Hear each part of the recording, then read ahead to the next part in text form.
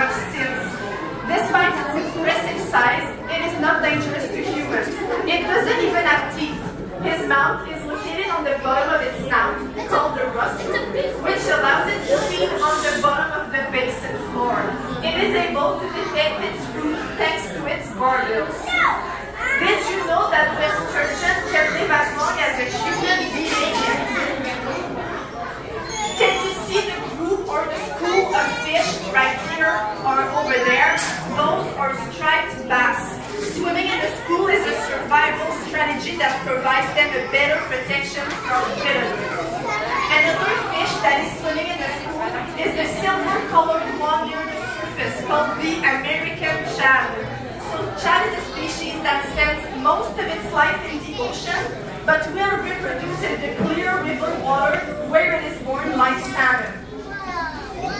So with all of these animals that are fed and produce excrements daily, we need to make sure that the water they're swimming in is clean.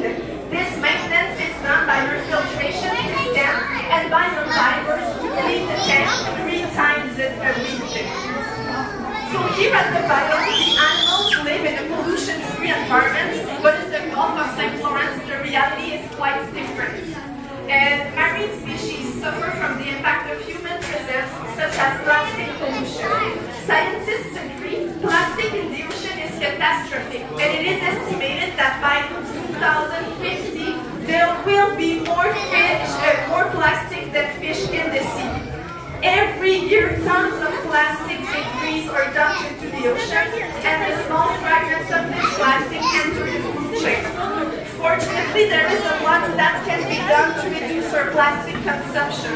For example, use reusable bags or water bottles, buy your groceries in bulk, or refuse items made of single-use plastic. We can also wash our clothes less